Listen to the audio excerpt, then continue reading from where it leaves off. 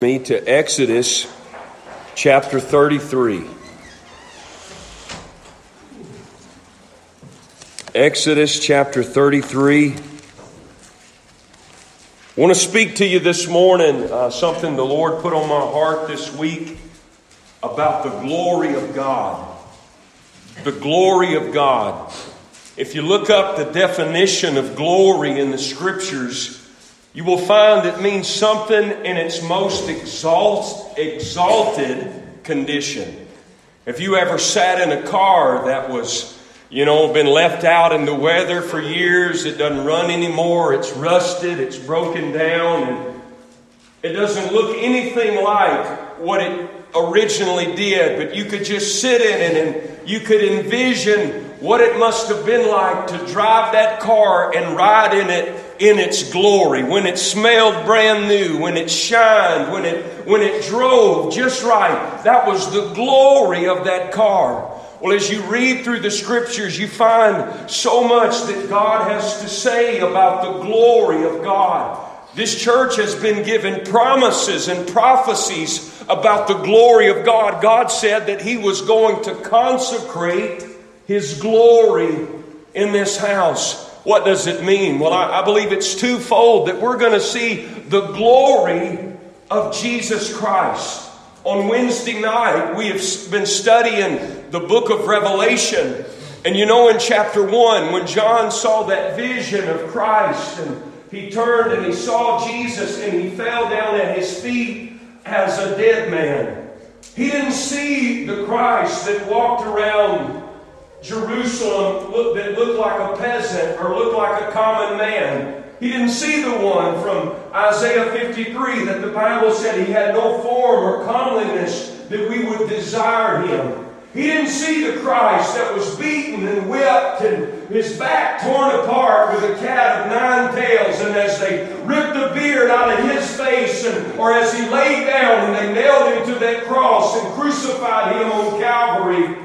Instead, he saw the glorified Christ. John said, I saw him and his face shone like the sun shining in its strength. He had on a long white robe. He had 7 stars in his right hand. His hair was white. Out of his mouth was a 2-edged sword. And his eyes looked like fire burning out of his eyes. That was a glorified Christ. And the glory of the church.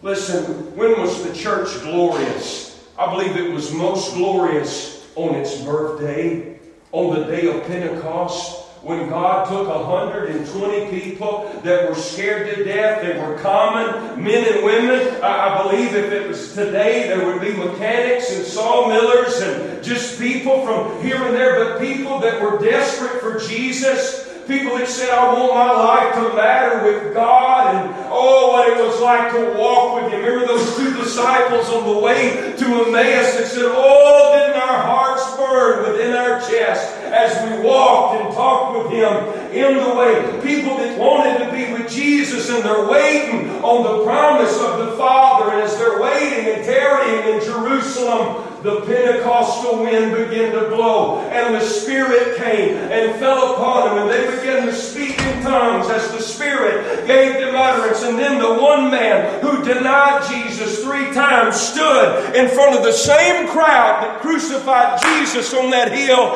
and said, listen to me, this same Jesus that you crucified, God has made Him to be both Lord and Christ. And the men were pricked in their heart and said, what must I do to be saved? 3,000 souls were added to the kingdom that day. And they didn't join the church and go missing for 2 weeks, Brother Robert. They met every day, breaking bread, continuing to pray, and in the apostles' doctrine, and they walked with one another. Come what may, persecuted, destroyed, broken down, but they were in the glorious condition of the church. I can tell you what, guys, God wants to restore His church to its real glory.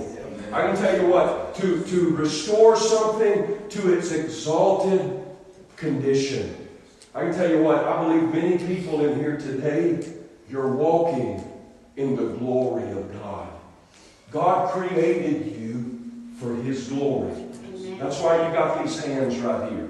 I wasn't being funny when I said, get your antennas up. Yes, amen. Because God created your hands to be lifted to Him. I know the church world says just sit there and be silent and don't say nothing. But the Bible says, oh, clap your hands, all you people, and rejoice.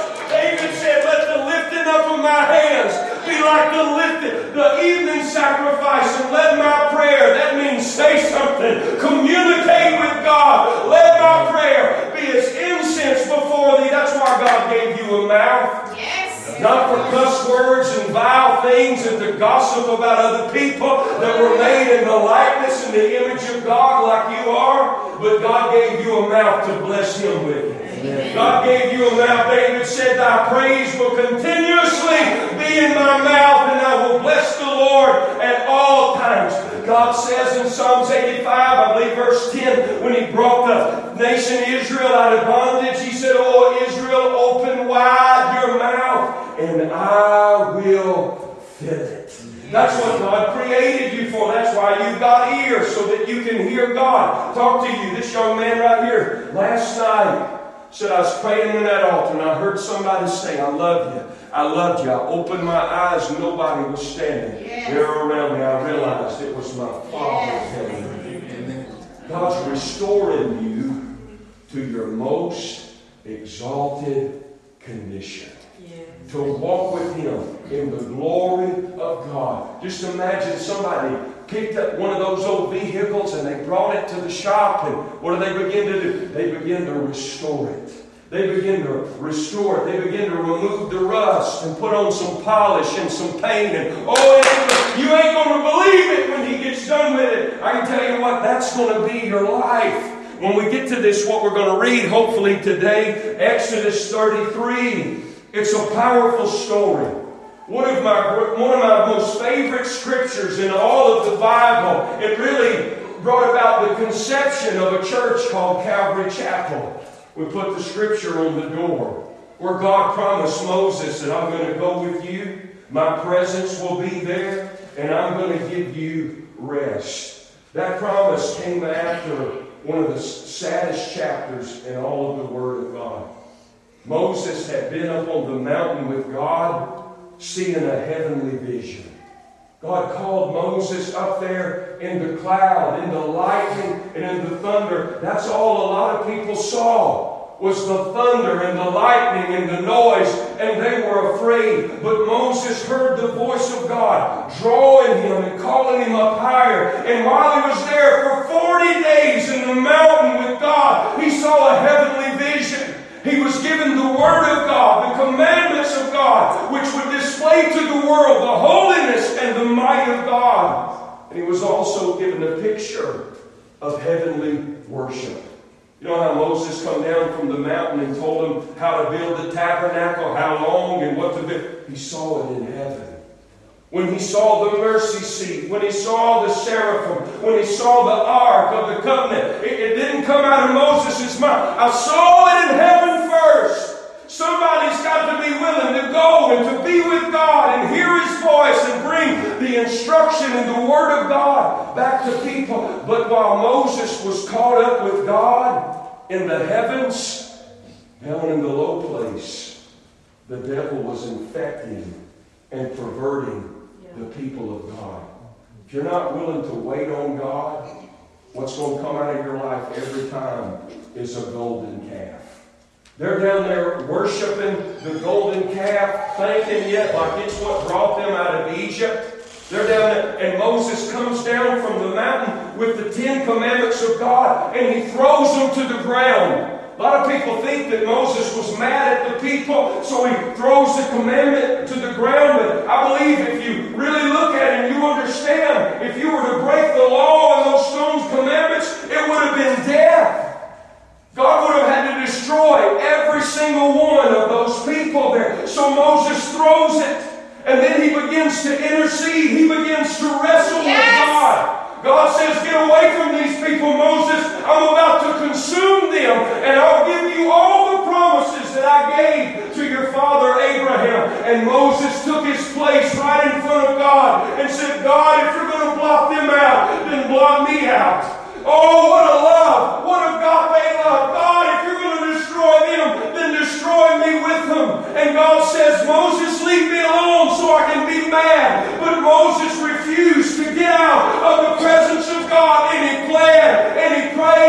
they believed God until God's anger was cooled.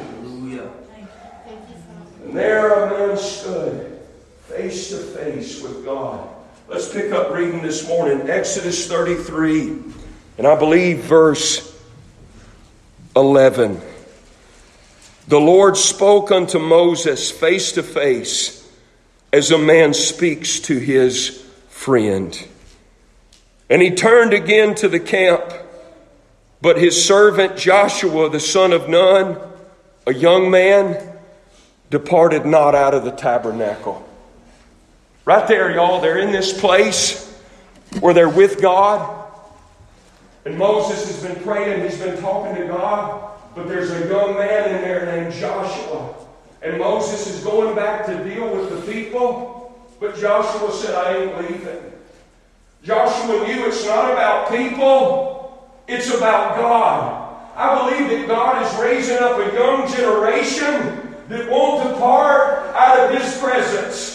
That we've had enough of religion, we've had enough of the politics, we've had enough of tradition that keeps people bound and it keeps people dead. Just give me the presence of God. Give me the reality of God. That's where I need to be. I don't come with an agenda. I come with a hunger and a thirst and a need that only Jesus could quench. And Joshua stayed there in the temple. Let's keep reading in verse 12. Moses is talking to God. Moses said to the Lord, see, you said to me, bring this people up, but you haven't let me know whom you will send with me. Yet you say you know me by name, and that I have found grace in thy sight. If you look back to verse 2 of this chapter 33, God was saying to Moses, I'm not going to go with you myself, because there's sin in that camp and I'm holy and I'll destroy these people. But I'm going to send an angel with you. And just think, y'all, how many people would have been content to just go with an angel, right? We got an angel in our camp. We got an angel in our group. That's amazing. That's better than what a lot of people got. We've got this angel we can go with and just be entertained by the angel. But Moses wasn't going to settle for an angel. Look in verse 13. He said, I pray thee, if I found grace in thy sight, show me now thy way. I don't want to know about an angel. Amen. I want to know your way. Amen. I want to walk with you. I don't want it to be secondhand. I just want to know your way. That I may know you. That I may find grace in your sight, and consider that this nation is your people. That's what God says to Moses. They're not my people, God. They're your people. And as he was interceding and praying for the people, he said, God, what will the Egyptians say if you destroy them right here? You didn't bring them out of Egyptian bondage to kill them at the base of Mount Sinai, God. You brought them out to take them into a land flowing with milk and honey. What are the Egyptians going to say if you don't get them there, if you're not able to bring them through? And God was jealous for His glory. Understand, God has given you, 2 Peter chapter 1 and verse 4 says that God has given you exceeding and great precious promises, and God has attached His name to you. To the world it means nothing. The promises that are in this book. To the people of God, though, those promises are precious, they're real, they're valid, and we need to walk in them and remind ourselves of them and remind God of them. God, remember you promised me. God, remember your word. It's not that God forgets, it's that God responds and He looks for faith. Amen. Don't just sit back and say, well, God's going to do it. No, God responds to faith. God responds to people that are desperate. God responds to people that believe. Moses is pleading with God and said, when I met with you at the burning bush, you didn't tell me nothing about an angel. You told me you would be with me. And look what God says in verse 14. My presence shall go with you, and I will give you rest. That's all you need. That's all you need. You don't need an angel. You don't need a bunch of money or a huge crowd of friends. All you need is the presence of God. I'm going to go with you.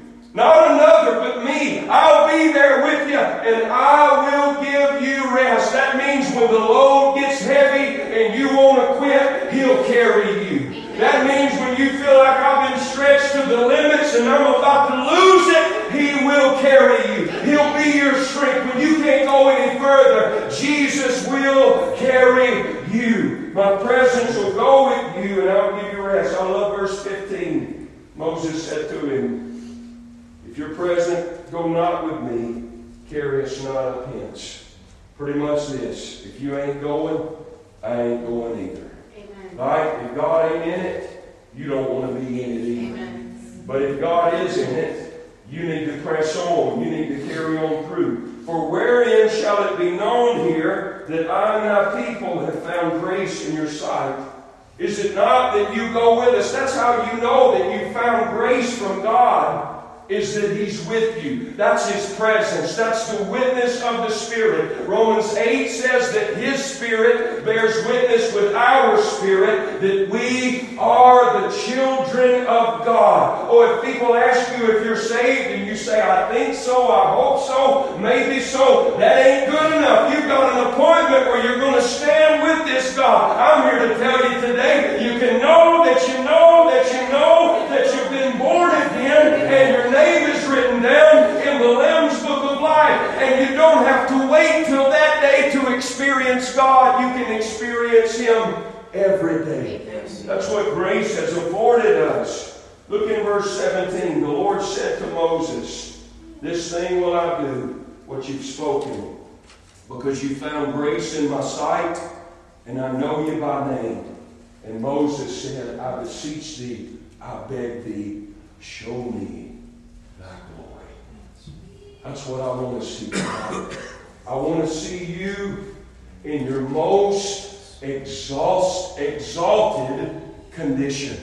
I want to see you, God, in your glory. I want to see you in your splendor. I want to see you in your strength. And listen to what God says in verse 19. I will make all of my goodness pass before you. That's how you know you're walking in the glory of God. Doesn't mean your life's without trouble or problems. That's not what we're saying. But I told a man in this altar this morning, in 6 months you're going to look back on your life and you ain't going to believe what God has done in your heart and in your life. That's the glory. He made His goodness pass over you. He put His hand on you. He protected you. He fought for you. It could have went bad, but it went good, because it's the goodness of God that He's caused to pass over your life. He said, I will proclaim the name of the Lord before thee. Listen, God's name is tied to covenant. You know, the Bible says that you shouldn't take the name of the Lord your God in vain. That doesn't just mean a cuss word a construction worker spills out when he hit his thumb with a hammer. Taking the Lord's name in vain is like two people getting married and she takes His name, but she's not faithful to Him. You took His name, but you're not faithful. You took His name and you made vows, but you're not doing what you said you would do. God's name is tied to covenant. He's Jehovah Rapha. He's your healer. He's Jehovah Jireh. He's the Lord, your provider. He's whatever you need Him to be. God's name is tied to covenant. I'll tell you my name.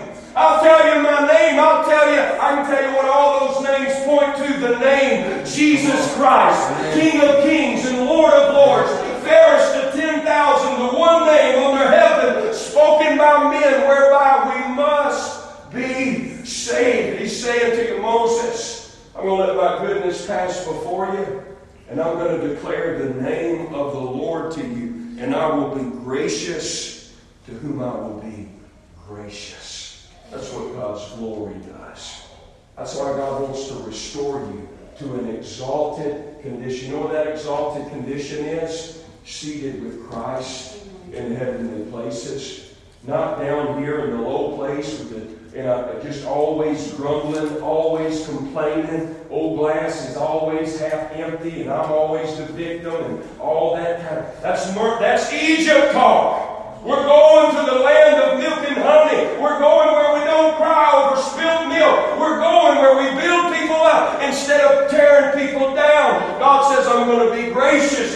people I'll be gracious to, and I'll show mercy to whom I'll show mercy. And he said, you can't see my face because nobody can see me. That's how strong God's glory is.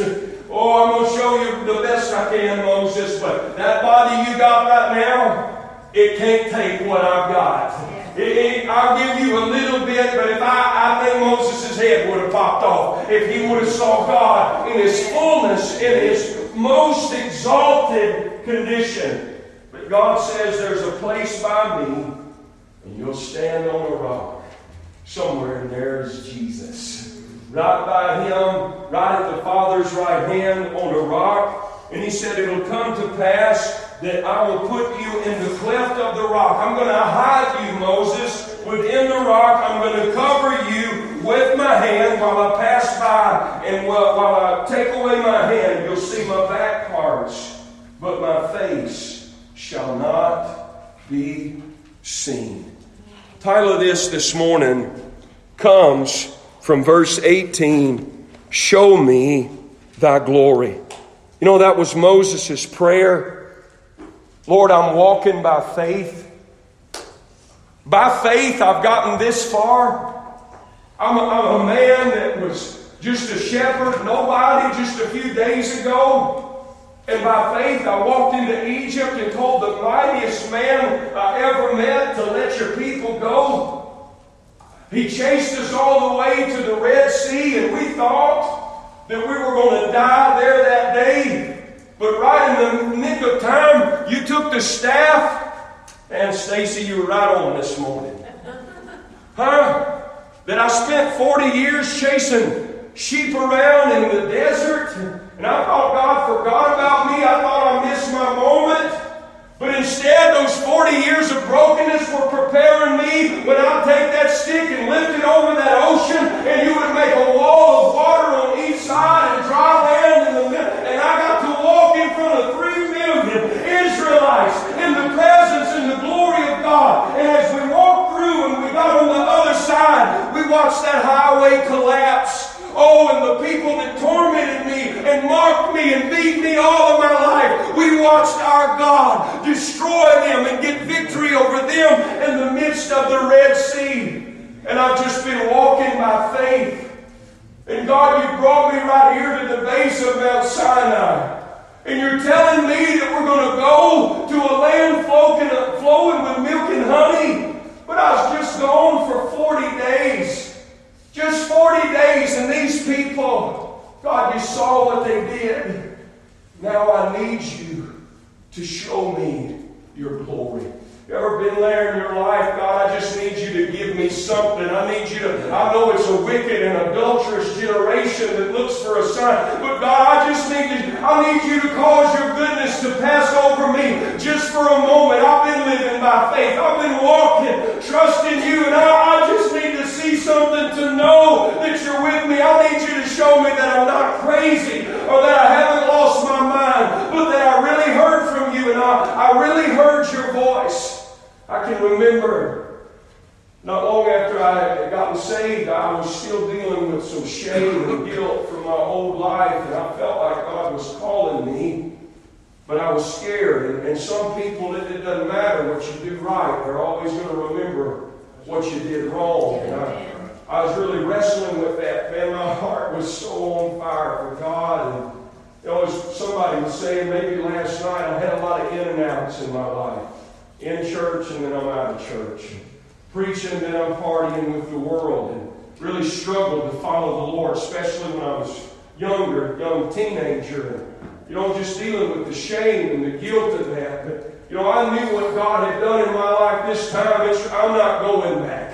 I would pray, and I still pray, God, burn every bridge behind me. There's no hope of returning to that old life. I'm either going to press on with God or I'm going to die right here. But going back to Egypt is not an option for me. I'm going on with you. Now, I was in the floor at my house in the trailer that we lived in, and I was reading the story of the prodigal son, how he came home. And the father threw his arms around him and put a robe on him and shoes on his feet and a ring on his hand. And he said, kill the fatted calf. Let's have a celebration.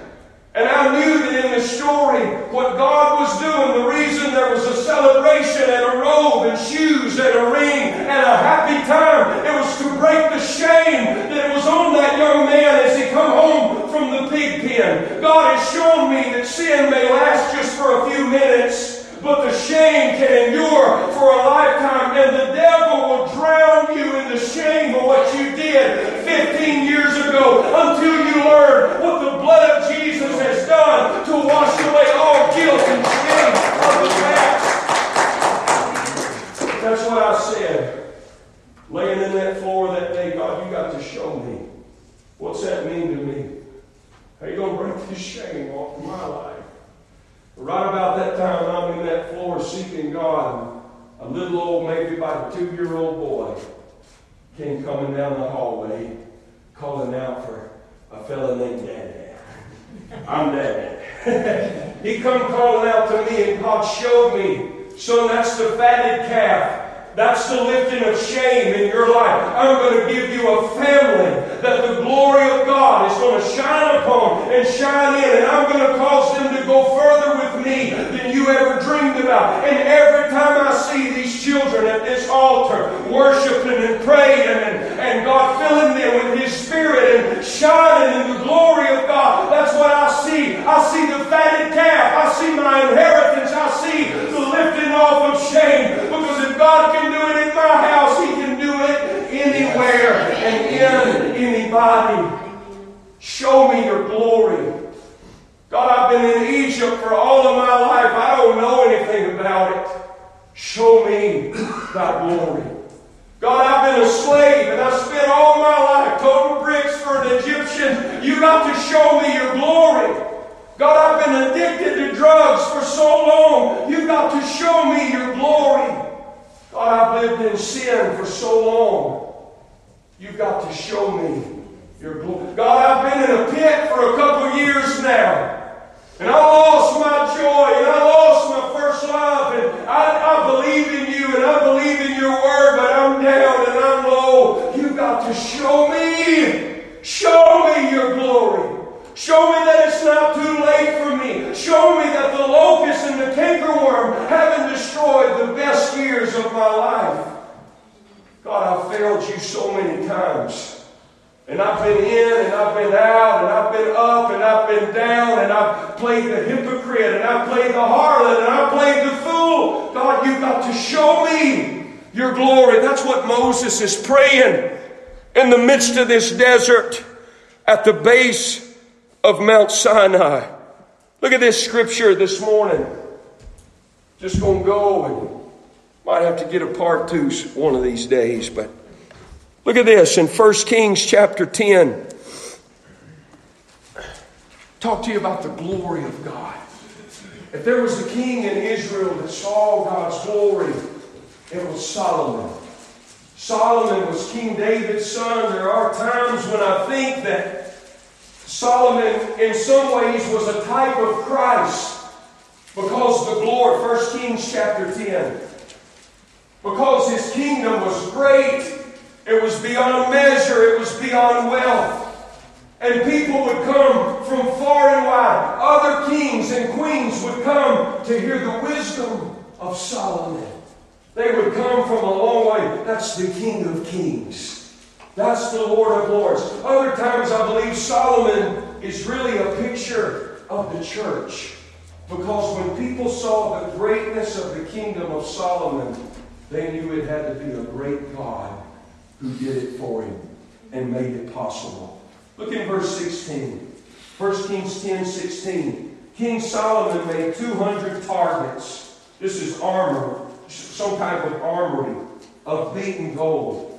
And 600 shekels of gold went into one target. And he made 300 shields of beaten gold.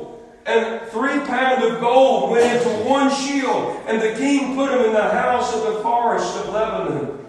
Moreover, the king made a great throne of ivory and overlaid it with the best gold.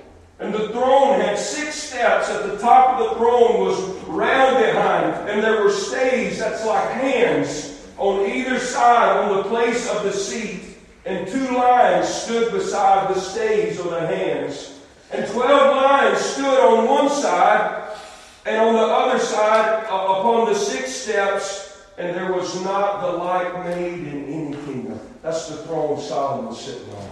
Nobody's got one like that. Nothing could compare to Solomon. Listen to verse 21. All King Solomon's drinking vessels were gold. The vessels of the house of the forest of Lebanon, that's where he lived, were pure gold, and none were of silver, for it was nothing accounted of in the days of Solomon. Silver meant nothing. They wasted silver. If you had silver, you was poor. Everything Solomon had, everything he touched, it's made out of gold. Gold speaks of deity. It speaks of the heavens. It speaks of purity, and it speaks of the kingdom of God. Verse 22, the king had at sea a navy of Tarshish.